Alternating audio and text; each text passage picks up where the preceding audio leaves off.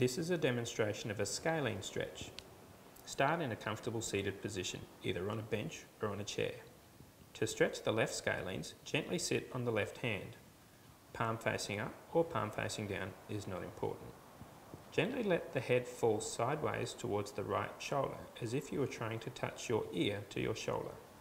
With the right arm, reach up gently so the palm of the hand sits on the left side of the head. To stretch the middle scalenes, gently traction the head further towards the right shoulder.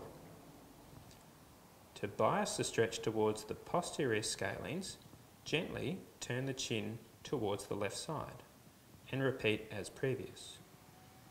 To stretch the anterior scalenes, gently turn the chin towards the right shoulder and repeat as previous. That concludes a scalene stretch.